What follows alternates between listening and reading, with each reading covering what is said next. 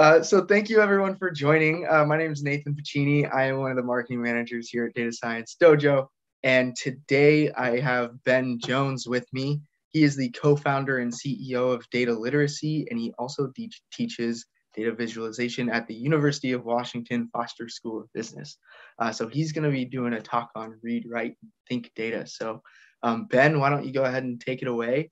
Or maybe right before that, I can remind myself to tell everyone that for Q&A, we will do answer all of your questions at the end today. If you're in Zoom with us, use that Q&A tab, helps us keep everything organized. And then if you're on one of our live streams, feel free to ask your questions. We will pull them into Zoom for you. So ask your questions, talk to us on chat. And Ben, why don't you now the floor is yours. All right, great. Thanks, Nathan. Yeah, and I can see the chat right here too. So feel free to, and so it's nice to see all the greetings from people all around the world, Arizona, right here in Seattle, Toronto, New York City. It's really neat. Southeast Asia. So we have some international representation. So I just want to say hello to you all, and I hope you're doing well wherever you are listening. And also want to say thank you to Nathan, Fatima, as well as Megan Hanno, who's on the call, who works for my team and just does a fabulous job for us. And I'm happy to just spend a minute with you all today.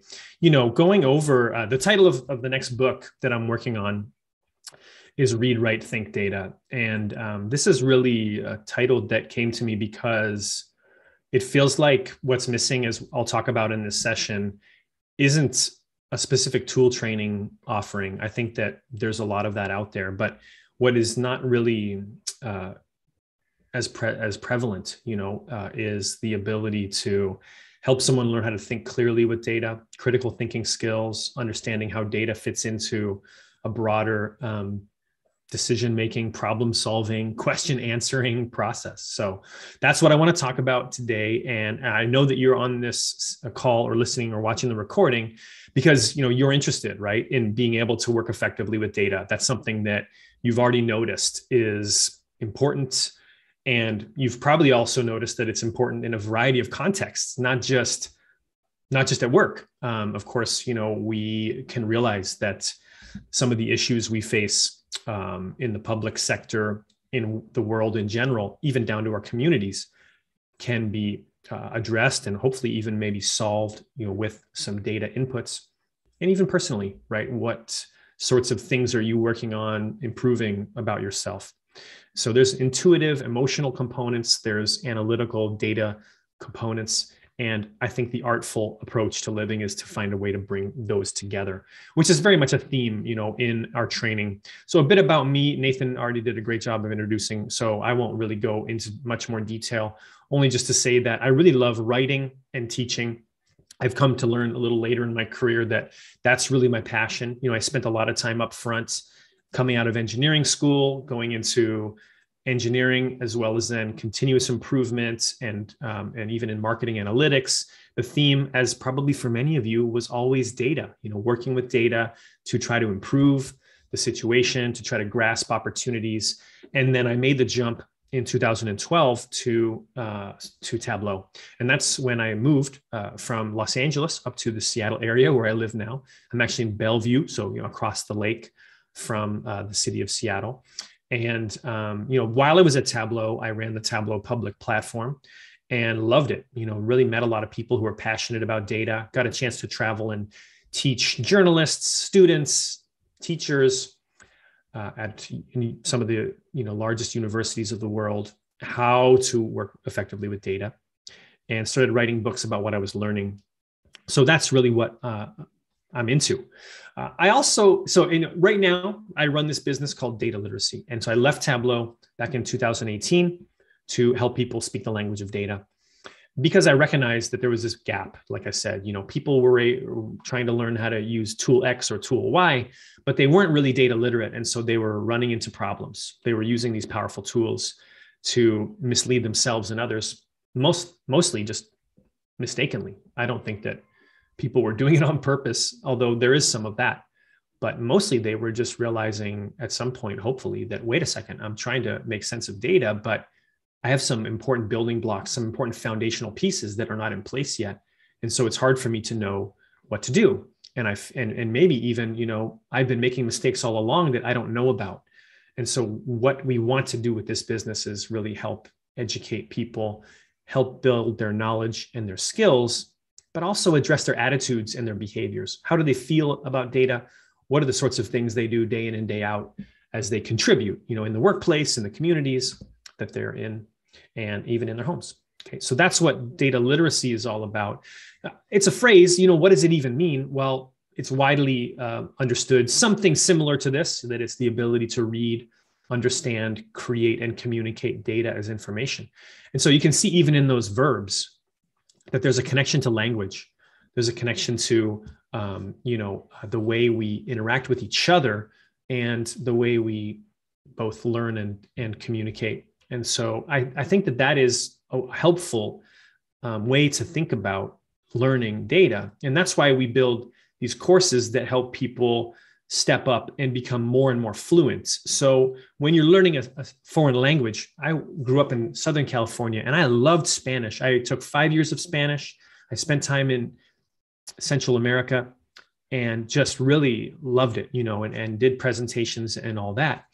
And at one point was fairly fluent. It's been getting very rusty, but I remember, at the beginning, I learned vocabulary words. I learned maybe sentences and sentence structure, how to conjugate verbs, very basic stuff. And that's like our fundamentals course. Just what is this language? What are the elements of it? Help me understand it. And then, of course, you kind of graduate a bit, in second level, maybe second semester, and you start to read things. You start to read sentences that other people have written, even maybe eventually listening to audio or watching Telemundo or something like that, Univision, right?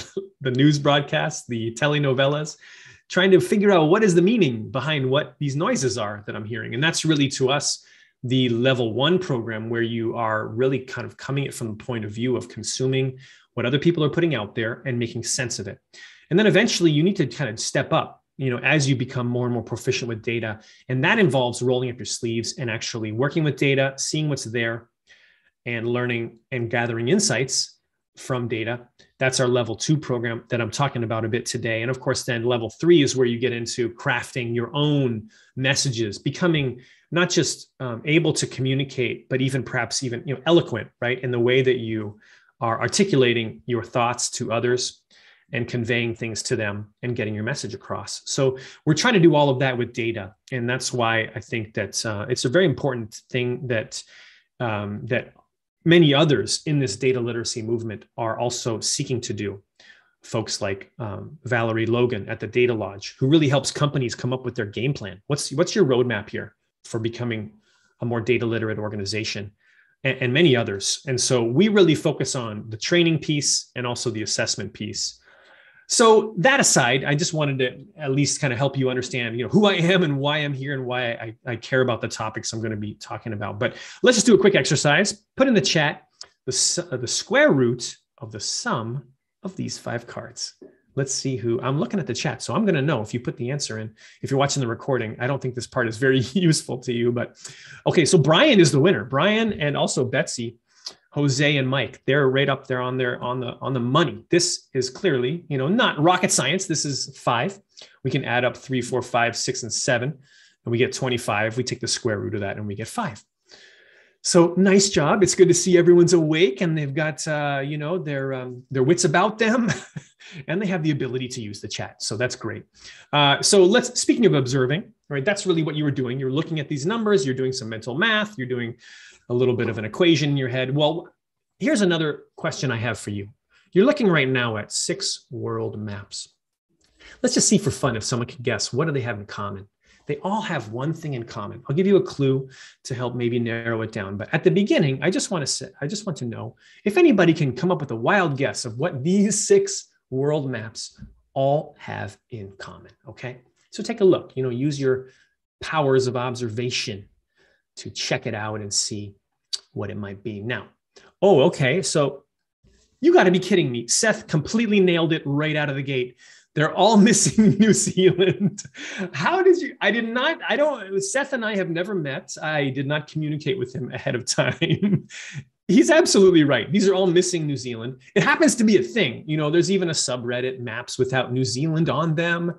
There used to be a Tumblr, but I don't think that's a thing anymore. I don't know. Anyway, it so happens to be the case that people, when they put world maps out there, often drop New Zealand entirely from the view. Now, why? Well, of course, the common, let's say, I guess, supposedly Western way of centering a projection of a globe would include New Zealand being in the bottom right corner and just getting cropped out, of course, right?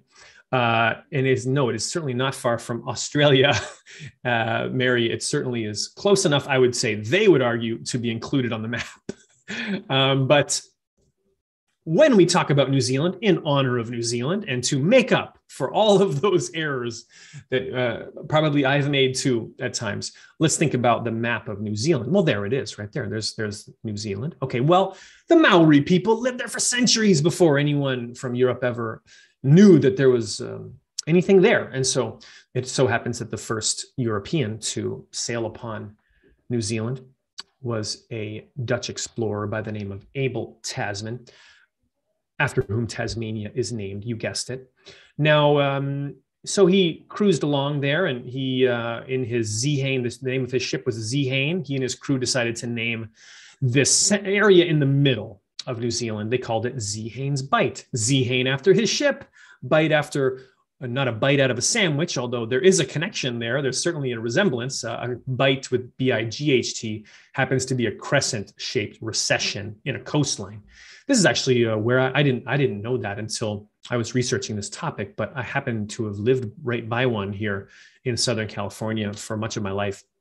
So Zeehane's Bight. Okay, we're going to come back to New Zealand and Zeehane and what it is that we see there. But for now, again, just all I'm really trying to do is make up to New Zealanders, and so we'll focus on their map. But, we talk about explorers, we talk about sailing on something that you are seeing for the very first time. And I can really relate to that experience because, when I moved from Los Angeles up to Seattle, like I mentioned, I wanted to learn how to hike. I don't know why. I just had this urge to get out there on the trails and experience nature. I was never that kind of kid growing up in Los Angeles. I was too busy riding my skateboard or playing soccer or Nintendo. Going on a nature walk would have been the most boring thing ever. I would have tuned you right out. But then for some reason, I turned 30, 35 and got into my 40s, and I just really wanted to be on the trails. And so, I decided I was going to do that. Now, when I came here, I didn't know the first thing about it. I mean, I didn't know where to go. I was new to the area. I didn't have any equipment or any even good shoes to take on the trails with me. But I was determined, so what did I do? Well, I started researching it. I started talking to other dads at the soccer practice and asking them where I should be going. They mentioned a few trails I would never go on today because they're completely overrun. Don't go to Rattlesnake Ledge if you ever come to Seattle. But those were places that seemed so exotic to me. Like, wow, there's this trail out there called Rattlesnake Ledge. Oh my gosh, I got to get out there and try it. And then I get out there with my kids and I'd be like, well, am I going to get lost or eaten by a bear? I mean, I was so nervous, right? And so I had these devices and gears trying to track my GPS, and it seemed for sure like I was lost many, many times. And so I was just stepping out, into this activity that I wanted to get good at. And it was pretty intimidating, and I had so much to learn, but I did it. And I got to the place where, we love this activity. We backpack for multiple nights at a time, and, still haven't been eaten by a bear, still haven't seen a bear, but I'm going to knock on wood because that is almost inviting the issue, I think. But here we are. This is me and my family and our little dog, Winston, who magically is off a leash and still there. So that's like the one time it's happened. And he even stayed long enough for the counter on the timer on the tripod to go 10 seconds and take the photo. This is a place called Spectacle Lake, but you have to promise me to keep that a secret. It's not a great secret. It's actually on the PCT, the Pacific Crest Trail, or very close to it. And so some people know about it, but it's a beautiful place. But my point is, this is the process of adopting something new, the process of exploring. These are really things we can all relate to. There was times where you try to pick up something and you started to do that. Well, this is what we all need to do with data today. And people are petrified of it. And so they feel left out. of this data revolution that's just been going by them over their heads, and they're trying to play catch up, maybe even afraid to say that they're not really that comfortable with the topic at all. And so, we're trying to help them do that. When you're on the trails, one thing you notice pretty quickly is signs everywhere, signs, including those that are warning you not to do. This one is actually on a Cold Creek trail here in Bellevue, maybe about 1.5 miles from where I'm sitting right now. And so it says, warning, keep out. And it's interesting. On the other side of the sign is this huge bowl in the ground. And evidently, if you step in it, you're going to fall right to the bottom of the center of the earth, I think. It's some kind of what do they call this? Remember when we were kids, quicksand was the thing we were always afraid of. But evidently, this is some kind of an area in the hillside that is susceptible to completely falling away. Thank you, Mike. Yes, a sinkhole. Why did the word just completely escape me? I think it's because, as I said, I'm in my 40s. But my point is, there are these signs. Okay, I'll never forget the one that I was on called the Timberline Trail. We go around Mount Hood down in Oregon. And there's this pencil scratch sign nailed to a tree. It just says, don't do it. That's it. So I look on the other side of this sign, and there's this rope, and we had these big, heavy packs on. And so needless to say, we didn't do it. But the alternative wasn't great either. We had to hike for miles up and over this ridge line and through this scree field, and it was bad. It ended up being that we didn't get off the trail until 11:30. But the point is, there are these signs that tell you what to do, what not to do. And so my observation is that when it comes to working with data, we don't have those signs right now. People are stumbling forward, working with data, doing their best with great intentions, using very powerful tools, and yet completely making mistakes left and right. And so we need some signs. We need some roadmaps and some maps of the terrain. We need to understand the sorts of things to look out for and avoid. Just like someone who's really experienced with hiking would be able to tell you all about if they were to take you around and point out some of the things. And they probably learned that the hard way. That's how a lot of us have been learning, by making some of those mistakes. Because we have been adopting technologies. This is not really new to us. This is our entire era, our generation. If we've done nothing else, it's adopt new technologies, one after another after another. In the 80s, we had to learn, this was the PC revolution. We had to learn word processing. I remember some of my first reports that I was turning in by computer. We used to have those little perforated little, what was it called again? Someone help me, a dot matrix printer. And you had to rip off the edges and staple it and turn it into your 5th grade teacher, a report on the ocelot. I don't know, right? Before we would just do it by hand. I mean, I'm old enough to remember that switchover in the 80s to when all these reports had to be done by hand. Yeah, and you can see here how you can learn how to use WordStar in just 4 or 5 hours. CompuLit. My kids used to like that, and now they just cringe. It's not cool anymore to make a joke about something being lit. So I just leave that alone, even though I just didn't do that. But my point is that this is something we had to adopt, and actually we did. It really wasn't that hard. We got good at it. What is left justifying, right justifying? How do I make it italics, all that, right? We did it. And then in the 90s, along comes the internet. We have to learn how to email. We have to learn how to use the internet and browse. We start putting things like Netscape Navigator on our resumes. This was back in the day. I went to UCLA in the 90s. In 1996, when I started my freshman year of UCLA, I had to register for my classes with a phone and a big thick booklet of a book. You could use it as probably a doorstop. I don't know. And we have to dial up and put our numbers in of the classes we wanted to register. By the time I graduated in 2000, it was all online. Everything you just do online, your courses online, your assignments online, everything. And I would have loved, though, if I could get a hold of this Video Professors Learn to Use the Internet, it would probably be a classic. They probably wear really bad sweaters and have funny wavy hair. I don't know. You got to love the 80s and the 90s, right? It was a great time to be alive, to be growing up. But we had to learn how to use the internet and adopt that. Oh my gosh, did we do it? Yeah. I'm not so sure we're that good at it, but that's another story. We certainly know how to use the browser and click our way around, and nobody says they know how to use Chrome on their resume anymore. I certainly doubt it. But that is, again, something we had to adopt. Now, 2000s come along.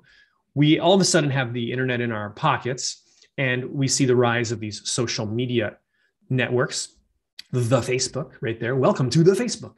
So we had to learn how to, what do I use Facebook for that I don't use Twitter for? And what about LinkedIn? What am I using that for now? We've all kind of figured it out, I think. We kind of know what this platform does and why I would be here versus there.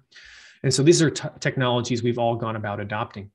Now, when it comes to working with data, this digital revolution, this third and now even fourth parallel industrial revolutions have totally changed the way we work with data. We've been working with data as a species for thousands of years. I mean, that's not new. You can find newspaper articles from the 1700s dealing with mortality figures. You can even find tablets etched with sheep sales from one town leader to another. So we've been working with data. This is not new. But in 1979, VisiCalc comes out on the Apple II.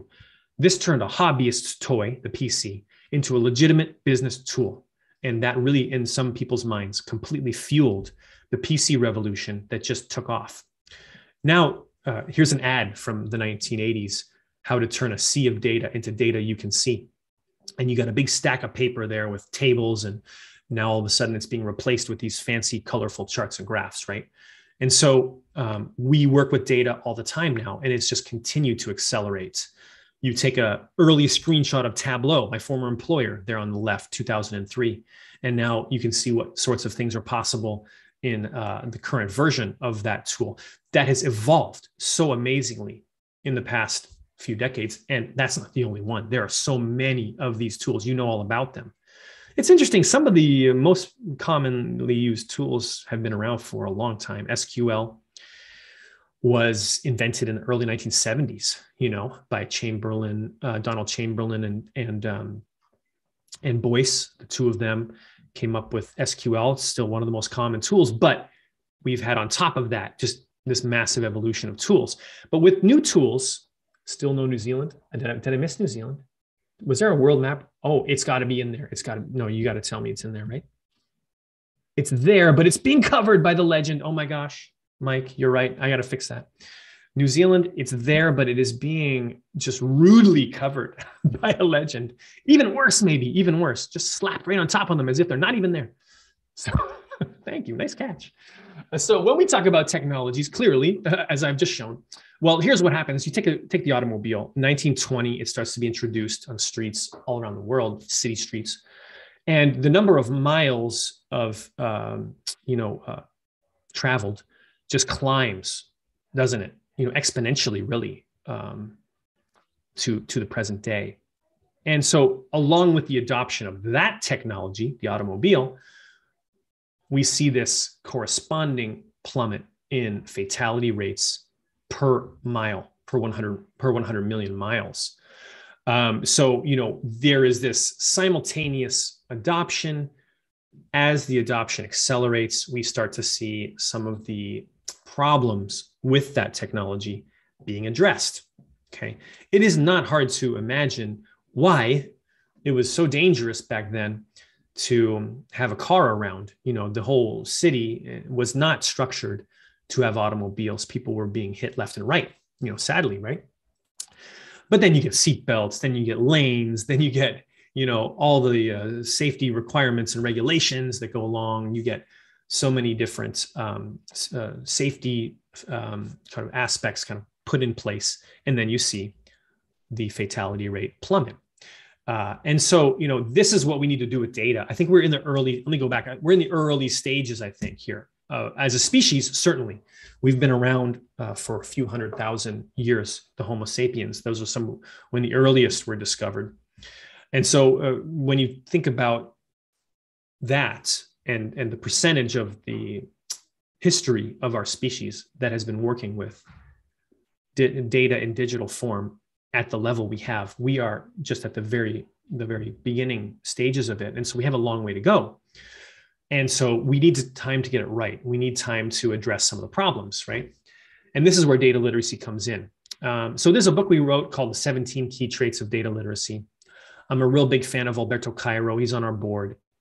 He's written a number of great books. I'm sure you already know about them.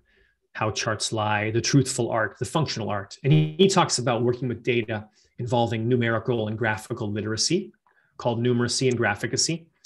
And this is also, ability to work with numbers, but he talks about even there being a sixth sense that's involved there. We'll get back to that. He also mentions graphicacy, this ability to understand the visual language of data, charts and graphs, hence the word graphicacy. And so we can say that, being data literate involves, each of these involves being both numerate and having acquired a certain level of graphicacy. And so I think there are other things as well, technical skills, communication skills, also being able to apply that to your domain, wherever that may be. If we think about numeracy, and if you don't believe me yet that we're in the early stages with the automobile bumping into people all over every city street and every corner, then let's talk about it a bit. We've certainly here in the United States, we've seen studies that show that the US adult lags in numeracy. This is a study that was done a little while ago, about 8 years ago now, I suppose. And so you can see that the United States ranks, fairly low in numeracy. Let's try a little quiz. Okay, so here you go. Let's use the chat. Together, a bat and a ball costs $1.10. The bat costs $1 more than the ball. What's your first gut reaction for how much the ball costs? Put it in the chat. Your very first gut reaction to the question, how much does the ball cost if the bat costs $1 more? So I see some answers coming in here. Yeah, right. I'm with you all, right? The 10 cents, you think it's 10 cents, right? You think it's 10 cents. Well, if the bat costs $1 more than the ball and together they cost $1.10, that means, well, clearly the ball costs 10 cents. But no, that's wrong. I mean, we're seeing the right answer coming in now. Megan, David, getting it right. It's 5 cents. It's 5 cents. Because if the bat costs $1 more than the ball and together they add up to 110, think about it again. It's got to be 5 cents. And then the bat's $1.05. And then together those add up to $1.10. But if the ball costs 10 cents and then the bat costs $1 more, then it costs $1.10. And if you add those together, you get $1.20. So the point is, and this is really just a little trick question. They did this exact quiz to Ivy Leaguers, and a high percentage of them got it wrong, like almost half, I believe, if I'm not mistaken. So we have these glitches, as humans. We get kind of like, get the numbers wrong. We're not always really kind of having the right intuition about numbers and how they work. They get us into trouble a lot. Percentages, rates, these things make it even more complex. So we need to really build our immune system, let's say, to these sorts of hiccups. And I don't think I don't think your immune system helps with hiccups. So that's a terrible analogy. I don't really want to make the other analogy about the immune system because we're tired of hearing about it. But we do, as a species, need to get good at knowing these little glitches and when they pop up. And so that's something that I think that we can all help with. I mean, we all need to work on that together.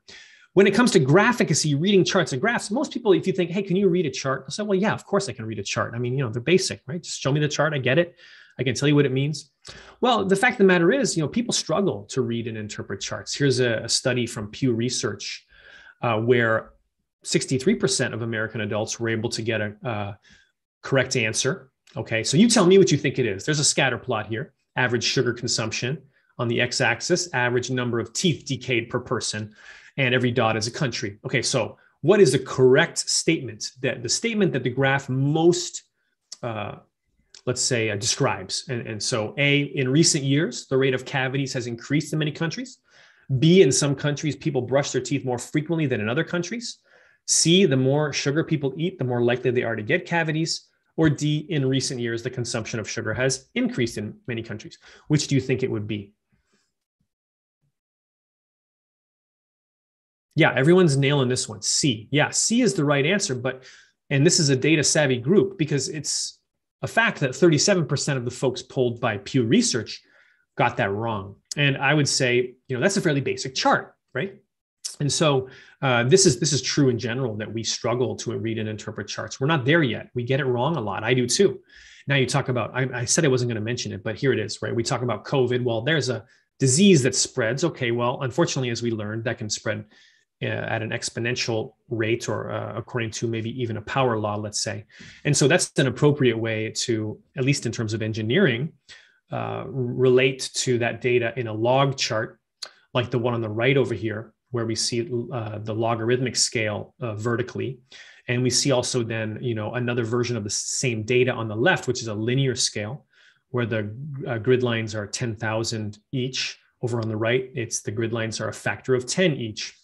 And so when they showed these charts to people and asked them to some basic questions of interpretation, 84% were able to answer correctly using the linear chart, whereas only 40% were able to answer using the log version of the line chart. And so, you could say, well, then don't use a log version of the line chart. But there might be instances where the growth rate is so high that you're not able to see anything. Everything collapses immediately to the x-axis. Those of you who have toyed with or played with switching between those axes, you know what I mean. So these are more challenging situations. It's not a basic scatter plot. It's a line chart that has a log scale to it.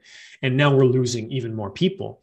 But, this is an important topic. We all needed to understand what we needed to do to keep ourselves and our families safe. And so, there are potentially, great benefits to being able to read a log chart well. And so, again, not everyone has that skill yet. And so this is something we need to learn. I love this quote. This is she is my muse for my level 1 course, Mary Eleanor Spear. She worked for a lot of different US federal agencies, the IRS, Bureau of Labor and Statistics, for decades, from 1920 to like the late 60s. And her name is Mary Eleanor Spear. She wrote a book called Practical Charting Techniques. And this is the quote that I put in front of me every day when I was trying to create my level 1 course, Learning to See Data, because she says that we need to learn to see details. There's quite a difference between simply looking at a chart and seeing it. Looking is your first visual impression, while seeing involves the studying of distinct parts of the visual. Just a key skill. We all need to have that, right? Now, Alberto talks about, I mentioned, a sixth sense, that it isn't a science here. We can't get it perfect. He talks about needing to have an intuition and even tentative grasps of these concepts, of what to do, of what works well in certain situations. This is not exactly a perfect process. We can just nail it down and get it all right. And I agree with him on that. I think we have to become more experienced. We have to have more of a spidey sense about the kinds of pitfalls we've been talking about, the kinds of problems that you encounter on the trail of data working as you go through the mountains and valleys and try to find your way to a higher place. So this is a question that I think we need to address as a species at this point in our species' history. How do we steer clear of common pitfalls now that the tools and technologies have evolved to be so powerful? What's missing is our own skill. And that's where I hope our courses can come in. What's also missing is a good process. And that is missing. This is a screenshot you're looking at here from our data literacy score, team-based assessment. We send out surveys. We're doing one right now where we poll and survey team members within an organization, a number of questions in each of these categories. What are the sorts of things that you're struggling with? How well do some of these areas apply to your team? And so it's very subjective, it's their opinion, their point of view, but it's a very useful lens. What we see at the bottom every time is the process category. And so we think about other domains, other disciplines. Science, they have their scientific method. This is nothing new. We all learned this in grade school. Now, a practicing scientist would tell you it isn't very clean. I mean, it's a lot messier than it looks here on this fancy flow chart, but there is a method that they have as their kind of overarching, Bible, for lack of a better word. If you're in quality control, you've learned the PDCA process, plan, do, check, act, developed by quality guru W. Edwards Deming. Actually, even earlier than him. I think he popularized it. But this is a process to try to improve and reduce defects and flaws in manufacturing and such. So they've been doing that. I spent a lot of my time in Lean Sigma movement with a black belt. My dad was like, I thought I put you through engineering school. What do you mean you're a black belt? But nonetheless, I did learn how to improve processes using a methodology. It was pretty got a little bit old after a while, but I mean, it worked. We saved the companies a lot of money going through this process of identifying and improving and tracking and sustaining the gains, hopefully. So there's a process for that. So this is what I have tried to do. I've tried to build a process for analyzing data, for working effectively with data. for thinking critically about data. And that's what we're teaching in our level 2 course. I thought about a lot of things. Should it be a loop? Should it be a circle? Should it be, what is the structure of it? And ultimately I want it to be a stairway type of a process. And then this could be then something we continue carrying on, right? So we just continually step up using data to become, wiser, more mature, improving things. And that is, I guess, the overall kind of the high level, at least the ideology that I'm trying to put in place and implement. And here it is in all its glory. Now, I was always told never show this all at once because it's way overwhelming, but we tried to organize it, to make it feel like it's less intimidating. It's a flow chart, and it just like the scientific method, it is not something you step through perfectly linearly. No, it's messy. You loop back. You're not really sure where you are, maybe sometimes, but this is this idea that we can teach people when they're first starting to work with raw data, jumping over that gulf from the world of a chart reader to the world of a chart maker. We need to get more people over that gulf. When you land on the other side of the gulf, after some big, huge leap, you find that the ground is very muddy and messy. So we'll get to that in a minute. But the idea is, how do you now make your way through this terrain you've landed within, where you are now actively exploring data, taking a look at it, seeing what's there. And as you can see, the process starts with an observation. The best skill that you can learn as a data analyst is to be highly observant, to have very keen skills of observation. That's more important than learning how to use tool X or tool Y or any of it, for sure. Being able to observe. Marcus Aurelius, Roman emperor, Stoic philosopher, he says nothing has such power to broaden the mind as the ability to investigate systematically and truly all that comes under the observation in life. Speaking of observations, did you notice anything strange about those cards? Now that I ask it that way, do you see something that presents itself to you as being odd or strange? As I'm looking here at the chat, you just looked at these exact same cards. I promise it's the same. It's the same one. Is it a nice poker hand? It is a nice poker hand. This would be, of course, a straight. I would love that. And so, Tamara and David and Marcy got it right. So maybe you noticed it. Look, I promise everybody's like, yeah, right. You changed the slide. No, and I didn't. There's no way I could have changed it. You see, here it is. Same one. Okay, now I proved it to you. And so what's crazy about the human experience is we think we see things, but we miss things. We miss things that are right in front of our nose. That should be, of course, in a standard 52 card deck, a red heart, of course, no doubt. And so some early research into something called inattentional blindness in the 40s was conducted in Harvard. Bruner and Postman, they coined something called the incongruity, the thing that's right in front of you that is out of place, but you don't see it yet. Because if you still don't believe me, that it was not just the 5 of hearts that was out of place. Maybe if you were really savvy, you noticed that the original version actually had, let me go back to it to prove it to you, actually had 8 clubs on the 7 here, right? So that is actually an 8 of clubs, maybe a little more tricky to notice that one. But the point is, again, there are things right in front of our noses and we miss them all the time. So being keen, observer. I love this quote. This is my favorite quote on the topic. Daido Moriyama, Japanese street photographer. You're not going to develop a discerning eye unless you hone your ability to give something your full and undivided attention. Of course, we need to learn how to ask good questions of data. Voltaire said to judge a man by his questions rather than his answers. Nancy Willard, American writer, says sometimes questions are more important than answers. We can all know the journalism school 5 W's and 1 H: who, what, when, where, why, and how. In our courses, we teach people to go beyond that. We talk about a dozen hows to ask your data. These are specific questions that are tailored, to data.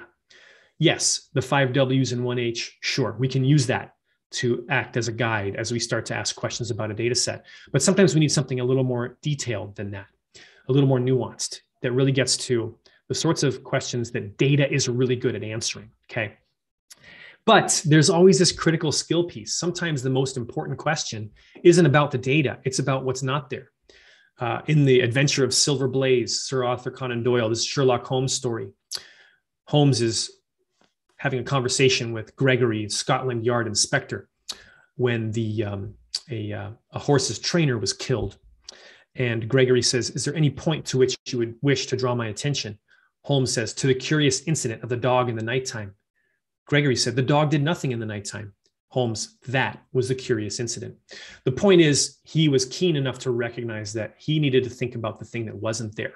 The dog made no noise. How is that possible? That there was a trainer dead in the horse stable when there was a dog there too, and the dog didn't make any noise. You get it. The point is, this is not about Tableau or R or Python. This is about you thinking. This is about you thinking and having your brain engaged. We're big believers you need to explore the contours of your data before you dive in and use it to answer anything. You just have to profile it. You have to see what's there, walk around it, size it up, see what's there. So Tasman, you go to this area right now. This is not called Z. Haynes Bight. It's called Cook Strait, because James Cook, 100 years later, British explorer, he and his crew circumnavigated New Zealand, not the island of New Zealand, the plural islands of New Zealand too, north and south, separated by a navigable waterway, 22 kilometers in its narrowest point, notoriously boisterous, by the way. And he sailed right through it. Tasman didn't even notice that there was a null there, to use data terminology, a blank, a missing piece of land. And so Tasman sailed away with a complete wrong idea about New Zealand. Not just a detail about New Zealand, by the way. The single most important geographic fact about New Zealand is it has 2 major islands. And he totally missed it. And James Cook didn't. And that's why it's called Cook Strait. And that's why when we take a look at data before we use it, we have to look closely at it, see what's there. Luckily, tools now make it so easy. On the left, Tableau Prep. This is a tool with a profile pane. You get a bird's eye view of your data. Same thing in Power Query Editor. If you know enough to go in and turn on the data preview options in the View tab of Power Query Editor, you can see the bird's eye view of all of your variables, their shapes, their mins, their maxes, their averages. You can just, in 2 minutes or less, get a very thorough profile of your data set. You got to do that. Cleaning and structuring it, absolutely need to do that too. We're going to get to Q&A here in a minute, but talking about cleaning data, well, it's always dirty, isn't it? It's very rare that data is super clean and pristine, very rare. I come across data all the time and it's in terrible shape. A notoriously dirty data set that I encountered was Baltimore City towing records. You can see the URL here. There was over 61,000 vehicles or tows between in about a half a decade period there. And you can see the spreadsheet here on a screenshot of it. And it tells you when the tow happened, the vehicle make and model, and how much was charged and all the rest, right? So let's take a look at this data. What if we have a basic question like, well, what's the most common makes that get towed? Honda, Ford, Chevy, Toyota, Dodge, Nissan, Toyota, Honda, Acura, Ford. Wait a minute, we're starting to see some repeats here, aren't we? What's going on there? Well, you can see Ford in the 61,000 rows. You'll also, though, if you look carefully, find Ford in all caps. You find Forf, and you find Ford with 3 R's. There's Peterbilt. There's also Peterbilt. There's even Peter Butt. And there's just Pete. And I don't think he would really like being towed if it's just Pete. But those are all, I think, referring to a large semi-truck. I wouldn't recommend Mitsubishi use one of the misspellings of their car for a marketing campaign. But there you have it. I won't say it, but Mitsubishi, there, I said it. There's also burnt car. Who knows what that is? I don't know, burnt car. Do you know Volkswagen is spelled 36 different ways in that data set? And here you are, and you can see them all. And I laughed at that until I realized, wait a minute, I think I would have probably spelled it wrong myself. So it's dirty data, right? So we need to clean it up. Okay, so we do that. We clean it up. We use some fancy tools to go in and change values and switch it around. So what? What happens? Well, what's the effect of all of that cleanup? Now we get to analyze the data. What is it telling us? Well, what it's telling us is that the top 3 aren't even in the right order. Before, on the left, the cleanup, it was Honda, Ford, Chevy. After the cleanup, it's Honda, Ford, Toyota, right? So they're in a different, not only are they in a different order, you can see the number of Hondas towed, 5,200, jumps to 7,700. That's 50% more tows. We were off by quite a bit. It's not like a little bit, 0.5% or 1% or even 10%. It's off by 50% in terms of the number of tows that were occurring. Remember our friend Volkswagen? It goes from the 26th ranked tow up to the 11th because there are so many ways it gets misspelled. It leapfrogs almost into the top 10. And so, again, we can see that our analysis completely changed because we spent some time cleaning the data. And so I'll stop there, but I want to kind of get to some questions. But actually, it looks like there's one in here already I'll get to. The point I want to make, though, is that, what we need now is a way to step through this process. Now, I do not think that it is in the best way to use this. I do not think the best way to use this process is to follow it step by step. No, it's like if you learn how to ski, or snowboard or something. At first, yes, you need to pay attention to every little move and your balance and the edges of the ski or the snowboard and, and all the rest. If you've ever gone through, or like I was saying, hiking, I did need to pay very close attention to many details that now I don't. The gear is second nature. I just do it. And, and it's just very much natural. And so working with data is like that too. First, you learn this process very carefully, step by step. Eventually, the process sort of just becomes the way you do things, in my experience. And that's where we're trying to get to, where these things are kind of, again, second nature to us as a species. And so that's my hope, is that we can find a way, just like my two boys here climbing this nice little trail carved out of this gnarly looking hillside. This is a Twin Falls hike just outside of Seattle here. And it's a journey to a higher place, right? There they are, stepping it up. Thankfully, the forestry crew have made a nice trail there for us. That's like all the tools. We had a nice trail map. That's like our process, And so these sorts of components, I think, help us to get places and have experiences and learn and grow. And that's what it's all about. Okay, so I'll stop there. I want to get some questions going here. But by the way, I do want to let you know, though, while you all just submit your questions, that if there are any, that we're about to launch this as an on-demand course, and we teach this for corporate groups all the time. And so if you go to this link right here on our website, which is dataliteracy.com, there's a wait list here, and it's going to be just a matter of a week or less, hopefully. I'm in the final stages of putting together and the finishing touches on the on-demand course. It'll look something, well, here, this is a view of it live right now. And so you're going to be able to kind of, get into a few different of these different modules and lessons. This is going to be something that helps you hopefully, kind of go through some tutorials as well, ways to learn how to not just talk about it and think about it, but how to actually roll up your sleeves and do it. SQL, Excel, we're making it tool agnostic. We're trying to teach the process, which means we have to layer in tutorials for many different tools along the way. Okay, so that's our goal. And we've been working hard on it. I think it's something that's hopefully going to help a lot of people. I know I would say I feel like it's my life's work up until this point. Where I go from here, I don't know, but I do know that this is something I really wanted to get out there when I was at Tableau. I saw many people making mistakes. I noticed I was doing that myself too. I wanted to create a map that we can maybe try to follow and learn. And that's been my goal. Okay, so with that, let's see what questions we have here. Yeah, thanks a lot, Kevin. I appreciate it. Jose, but wouldn't your experience as a whole entirely affect how you analyze? 100%. Yes, your experience has a huge impact on how you analyze. How you go, and I love that about it. How you go through this process, Jose, very different than how I would go through this process using the exact same data set.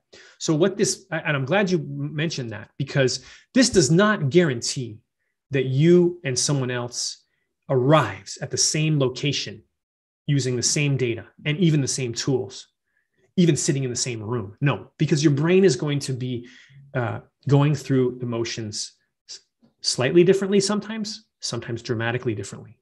The intuitive spark that you have, my favorite branch of the process is this one at the top, find another question. Oftentimes you're working with data, all of a sudden you realize, wait a minute, if that's the case, then I have another question.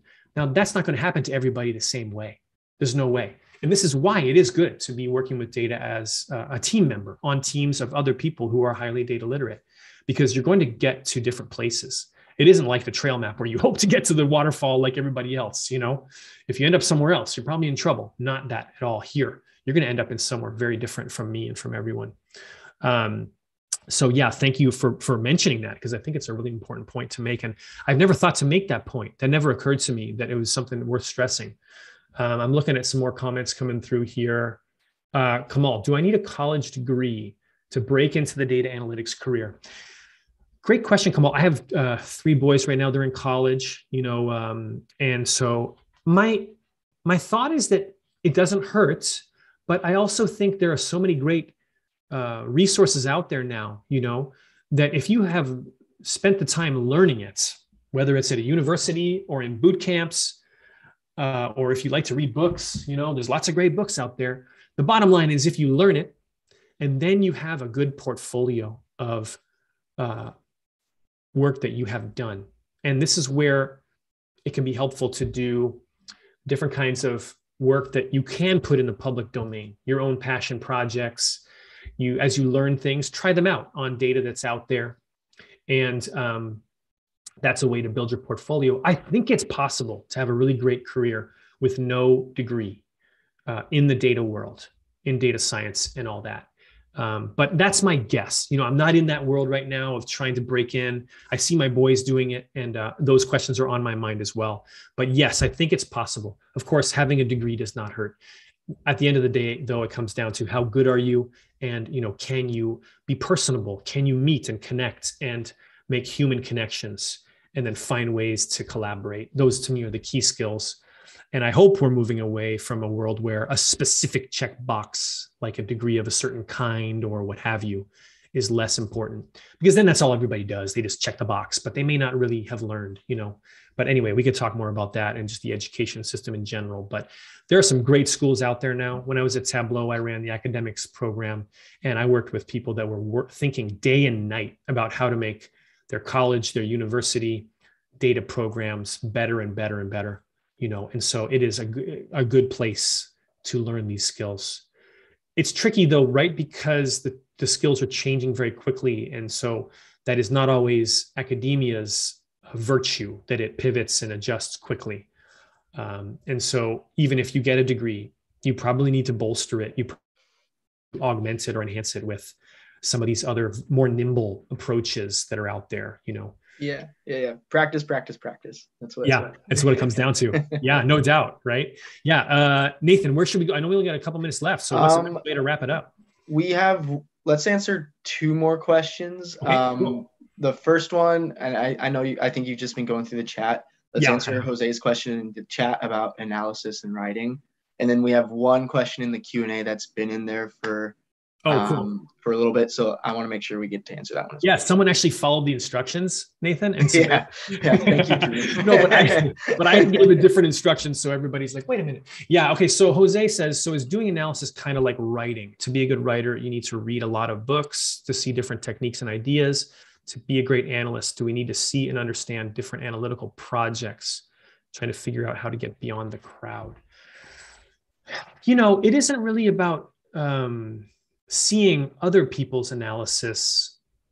It's more about eventually doing it, but in that sense, okay, so to be a great, I'll never forget my first book, Communicating Data with Tableau. I was really lucky to have a great editor. Her name is Julie Steele. She worked at O'Reilly Media at the time.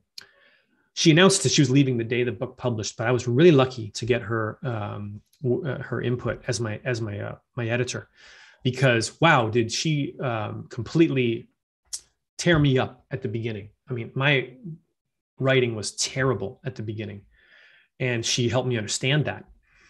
And I had read a lot up until that point. I had read books and books and books. I love reading. But when it came to writing down my own thoughts and articulating them, my thoughts were all over the place. And the writing was run-on sentences like you wouldn't believe. And she almost like made fun of me. I kind of probably needed it. So Julie, if you're out there, thank you. But I had to write to get better at writing. I couldn't read more books to get better at writing. I think it's like that with data. We can see other people's analysis, but it would be kind of like watching a movie of someone going on a hike. You still don't really know. So ultimately, I have to put my boots on the trail. And I think it's like that with data. You have to crack open the database or the CSV or whatever it is, and you have to step into it. So that's, I think, really the key. It's a participative kind of a thing. So I'll stop there. Hopefully that answers your question. It can't hurt to see what other people do and see the way they analyze data. You can certainly learn a lot that way, but really to get good at it, you've got to do it. Okay, so Nathan, you mentioned there was a question, right, in the Q&A box. So did you want to? I don't think I can see that. Oh, there it is. I can see it. Yep, now it is. I do see it. This is from Drew. Do you feel there is a difference between data literacy and what might be called scientific experimental literacy? As a species, we have a much longer history in the latter. Still a long ways to go for both. Yeah, scientific literacy, to me, the scientific method. So what is a scientist doing? They're trying to uncover universal truths about the physical world in many cases. And so when it comes to business intelligence or data analysis, we're often working on very particular questions and problems that only apply in a certain space. Like what was our sales in the APAC region in Q2 of a certain product category? That doesn't involve any, the trick is, and actually we bring this up in our process when we talk about this guess or hypothesis. Notice how I said guess or hypothesis, because the word hypothesis tends to more apply to the scientific realm, as well as we know, the statistical realm, where we're making inferences about general rules or populations. But sometimes, in many cases, I think the vast majority of cases in the business intelligence space, we're just working with basic questions about what happened in the past, and so in those cases, yeah, I think what's interesting is it's a simpler scenario and a more common scenario for everyday people who aren't engaged in science. But it's also one that we just botch. We just really have a lot of cognitive flaws about the way we ask and answer very basic questions with data, in my experience. And so we try to talk a little bit about the reasons why we get those things wrong. Sometimes overgeneralizing. It's not just that instead of saying people in the survey liked product A more than product B, we run around the building and say product A is the winner. It's what's going to be better. It's what everyone likes more. And then someone says, wait a second, what was your sample size again on that survey you ran? And so we tend to, and I include myself in that, we tend to overreach. We tend to almost treat it as if it were scientific. So the short answer is, I think there's a very big difference between data literacy and scientific literacy. There's an overlap there because scientists use data, don't they? But I think a lot of times when we're using data, it's not in a scientific pursuit, even though we call it data science. Well, those questions about predicting things that are going to happen, those are getting more into ground that is, to me, much more similar to science, because you're trying to make, predictions and forecasts. You're trying to adjust processes automatically based on some rules that you learn about the way things work based on what's in the data. And then there's just the general analysis or reporting kind of a role where it isn't very scientific, I don't think, or I would say it's not like pure science, right? So anyway, that's a bit of a long-winded answer, but hopefully that makes sense. I do think there's a lot of ways we say literacy matters: financial literacy, media literacy, data literacy. These are all just kind of becoming proficient in areas of our life in which, maybe we're being asked to do things we weren't asked to do before. So I think that's also important. So let me stop there. Nathan, I'm turning it back over to you. I know we're out of time. I was actually going to ask you if you have another 5 minutes. Tamara asked a really good question that Oh, I do. Yeah, that's okay. Yeah. Perfect. Have you seen it? It's in the chat. And it was Tamara? Yep. Tamara Peterson. Yeah, I love your point about expanding our critical thinking skills. What advice do you have for sharing our analysis with those that are not data savvy or possibly don't have complex critical thinking skills? Yeah, so first piece of advice is assume they do have great thinking skills and speak to them as if they do. In the mature phase, we do talk, though, about ways you can step someone into an understanding of something. We show people slides with a whole bunch of boxes, right? And what do? We build the slide step by step, one box, then one arrow, then another box. We've been doing this with PowerPoint for years now. But when it comes to data, we just throw the whole chart up there and slap it in the face. There you go. There's the chart. Well, why don't we build a chart? Why don't we show an axis and then put the dots out on the x-axis and then move them vertically based on how the other variable, and then add size to the dots and talk about what that tells us, and then add color to so you take a scatter plot, how can you actually kind of gradually think of it like, part of what I'm doing right now is, and I need to find a way to do this that's not condescending to my audience, but I'm trying to teach them about what it is. And it's a training, it's a presentation about the data, but to do it well, I need to train them. I've been looking at the data for weeks now, and it's just ingrained in my brain, but I need to remember they haven't seen it yet. I'm going to show them a chart that I've been looking at, and it's just, I can probably tell it to you in my sleep, but they haven't seen it yet. So how do I get them to the place where they come along and understand? And I think that it involves, I don't think you need to spend a lot of time on it. Like I can make a chart, I think we have an example of it here. I'm talking about this example of a scatter plot, right? So I'll just show you what I mean real quick. That would kind of illustrate a practical point, I think, about. Oh, that's just so not surprising. Okay, hold on. I'm using a different browser than I normally use here. All right, so let's see if we come in here. Maybe I'm hiding it. That would be bad. Yep, I sure am. Oh, no, it's right here. So here's my point, right? I can say, okay, I'm going to show you how life expectancy correlates with urbanization. And I say, well, hey, let's start by placing all the 200 countries on the horizontal axis based on the life expectancy. So there's, Cambodia over here. Over here, we have Iceland in terms of how long people are expected to live. And then, hey, let's move these dots. We have all this space up here. Why don't we just move them based on what percentage of people live in a city? Oh, interesting. Look at this kind of curved shape. Maybe we can see if there's something going on here by region. Let's take a look at that, and see our European countries over here, sub-Saharan African countries. What about the big countries? Where are they? Oh, they're over here, China, India. And then let's just set this thing in motion. So let's just see what happens if we move forward, from the 70s, and then I can speed it up and go all the way up until today.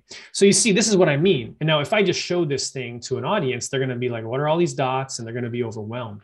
But I think it's not that hard to make simple steps and build simple steps into our presentations to communicate to them in a way that helps them get caught up, bring them up to speed in a way what did that take me? Like a minute, 60 seconds? I'm terrible at guessing time when I'm presenting, but I do think that was a fairly easy build. And we do that with slides. Why don't we do it with data? You can be a data literacy champion by doing this kind of a thing and, taking it upon yourself, right? To teach what it is that you're trying to show.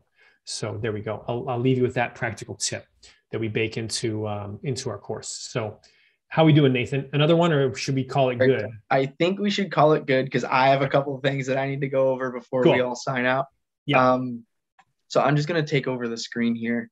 Please do. So I can show on, and maybe I can get our faces out of, there it goes. Okay. So on Friday, June 17th at noon, we have Jimmy Nguyen. He's going to be presenting 2 and 3 data science. For all of you who were here today asking questions about, career-oriented questions, or even tomorrow's question about, giving a presentation to, I'll say, non-technical people, Jimmy's going to be a really good resource for you. He's talking about his journey through data science and, his highs, his lows, how to be triumphant. He did a part-time master's for 7 years, and so he started out in accounting and finance, and now he's a senior data scientist at LinkedIn. So if you have any career-oriented questions, I would really push you to join our webinar on the 17th. And then going back to tomorrow's question about data-driven presentations, July 6th, we actually have a webinar on that. So tomorrow, I think you should, or anybody else that also has that question, I think you should join our webinar on July 6th. Thank you very much, Ben. It was a pleasure having you. And thank you, Fatima and Megan, for helping get this set up. Thank you all for joining. Thank you all for your questions. I think this was a really good session. And hopefully we'll see some of you, if not all of you, on Friday. And I hope everybody has a good rest of their day.